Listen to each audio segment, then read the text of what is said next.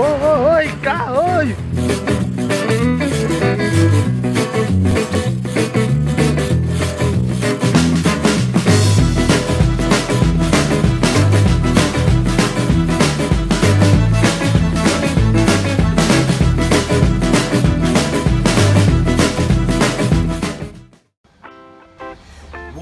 Good morning, this is Marks. If you are new to this channel, please subscribe and hit the bell button. Today, ang ating gagawin ay isa sa mga pinaka-simple pero special na activity dito sa panahon natin sa quarantine. So, gagawa tayo ng customized enriched potting preparation. So, customized. So, bakit customized? Kasi ito ay inspired lamang sa isa sa mga totoong technologies when it comes to container gardening or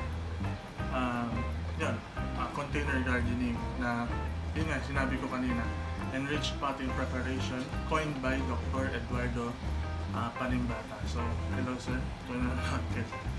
Ito na. So, what do we need to reach this one? So, ito yung isa sa mga finished products.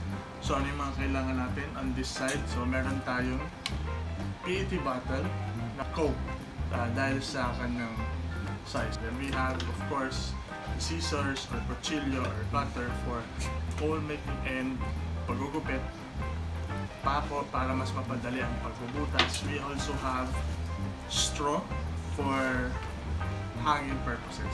Ito, ilagay ko lang pero ano yan, tubig talaga. At syempre, hindi pwedeng mawala itong ito transplant. So dito ang gagamitin ko ay ito, yung mga petsay natin na nire-grow ko from yung binili lang namin sa market. Siyempre dapat meron din tayong soil para din sa itatanim natin. So bakit ba natin dapat gawin yung EPP? Siyempre, kung limited yung land area natin, gusto naman natin din na makapag-produce ng sarili natin pagkain. Kumbaga contribution natin sa nangyayari sa panahon ngayon that of course hindi naman lahat may access sa pagkain, hindi tayo pwedeng lumabas, so pwede natin gawin itong pagkakataon para tayo mismo mag-produce tayo ng sarili natin pagkain.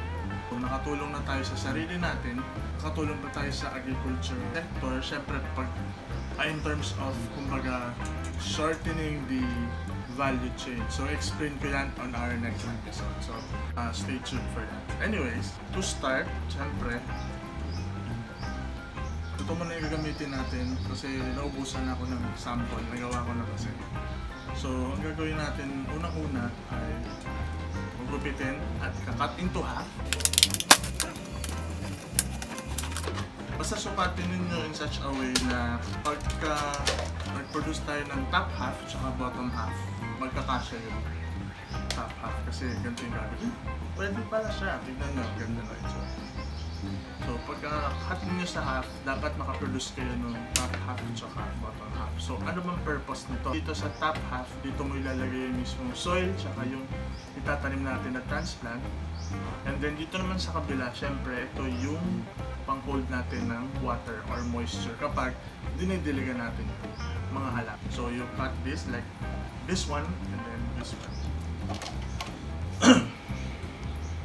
So actually, kaya siya din hindi ko rin siya kiniklaim na EPP kasi yung original na extract siya or liquid form na pre-formulated, na yun yung gagamitin. Pero dahil i-assume natin na wala tayong ganun klaseng access or material, kung ano na lang yung meron tayo sa bahay. So which is, ito nga, the soil. Next, pagkatapos nito, so syempre, bubutasin mo itong mga sides nito. So syempre, you have at least 4 layers nung butas palibot doon sa pinakababa ng water. And of course, dito sa tip of the top half, yung pinaka-takip. So, yun na yun. Butasin mo.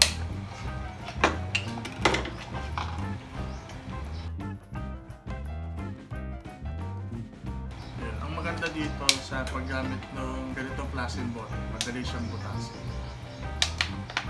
So, habang nagbubutas ako, I would like to invite everyone to join and register dun sa webinar natin from Ayamang Paslupa, Urban Gardening kinabukasan ng komunidad at kalikasan, which will be held on the Earth Day, of course, April 22, 5 p.m. to 7 p.m. doon sa page namin. So, register lang kayo hanggang bukas para makasama kayo doon sa aming webinar. That's free, of course, and you will also have a chance to gain an e-certificate para di naman din sayang yung effort nyo. Sa paggamit nitong bottle, we consider this as waste. Na kaya din maganda na na-innovate yung paggamit nito is to, of course, maximize yung existence as a material. Dito sa atin sa container gardening customized PPP, we believe in the concept of upcycling. So syempre, we make the most out of what's existing and make it more valuable and more useful from its original use. Lalo na itong mga single-use plastics natin, alam naman natin na isa sa mga big problems natin ngayon.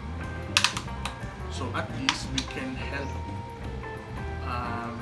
kumbaga yung purpose niya, widen its purpose by using it for gardening purposes. So now I am done with pagbubutas ng bote. So proceed na tayo with the next step. So the next is, of course, to put the soil. Then make sure yung soil ninyo ay properly created tsaka bogag para madaling mag-grow, lalo na yung mga transplant natin na bata pa. So kailangan nila ng magandang pagtutubuan, di ba?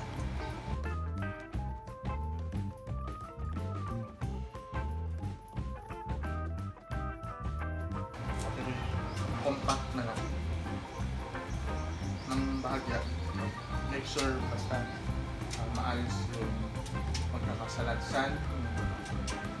Now you have this one. So ngayon, mamimili tayo ng transplant natin.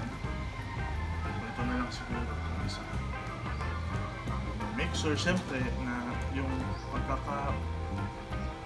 pagkakabaon sa kanya ay maayos. So para sa akin, okay na ang kahit mga 1 to 2 cm na pagbabaon. At siyempre, kapag nagka-transplant ka, kailangan mo siyang diligan ng maayos. Proper watering lang. Huwag niyong tipirin, kailangan din na umabot sa baba. Para ma-quench. So I'll do the same with the other parts.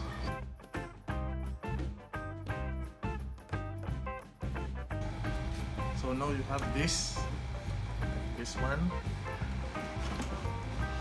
So next, ang gusto nating mangyari ay maihang natin siya. So meron tayong straw.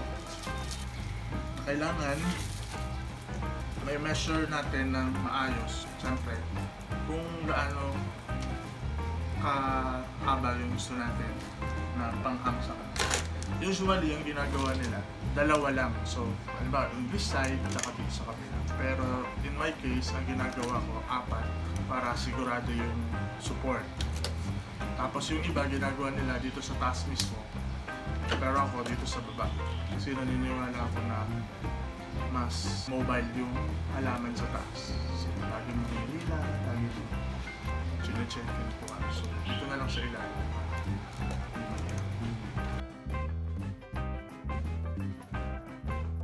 Actually, pwede na naman siyang gawin before yung salansan yung transplant.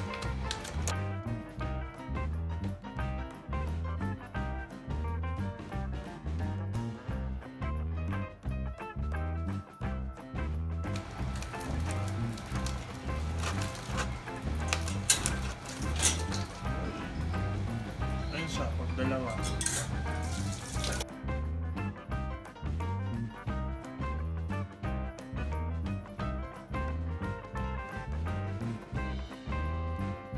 Nakatuwa siyang gawin kasi yun nga, madali lang siya, tapos yung materials niya pwede mong kunin kahit dito lang sa loob ng bahay. Tapos yung transplant mo, hintay ka lang ng 1 week or 2 weeks, bababad mo lang sa tubig. In this case, yung petchay na ginamit ko, binabad ko lang siya, tapos nagkaroon siya ng dahon, yun yung ginamit ko for this purpose. So nakita niyo yun yung use of mga resources natin. Maganda din na meron kang mga varieties na galing sa seeds and all, pero the wisest thing I think is to make use of kung ano na yung nagamit or kung ano yung meron. At least may proof ka na yung petchay, for example, nag-grow siya ng maayos kasi lalo na kung wala kang prior knowledge and background sa agriculture. Efficient, mura, and of course madaling gawin, environment friendly kasi hindi mo na kailangang lumabas, mag-transport para gawin. So this is the customized enriched potting preparation. Ito. Matatapos na ako eh. Ayan. Matatapos na ako. Ayan na, nagawa na natin. So mamaya yung final look makikita ninyo. If you have more questions, comment down below. Again, subscribe and hit that bell button for more updates. So, Bye! wala pa na. Thank you for watching. This is Bards. For next episode, panoorin ninyo what can we do to help support the food systems in the Philippines. Sabay-sabay natin iangat ang agrikultura. Sabay-sabay natin iangat ang agrikultura ng Pilipinas. Goodbye!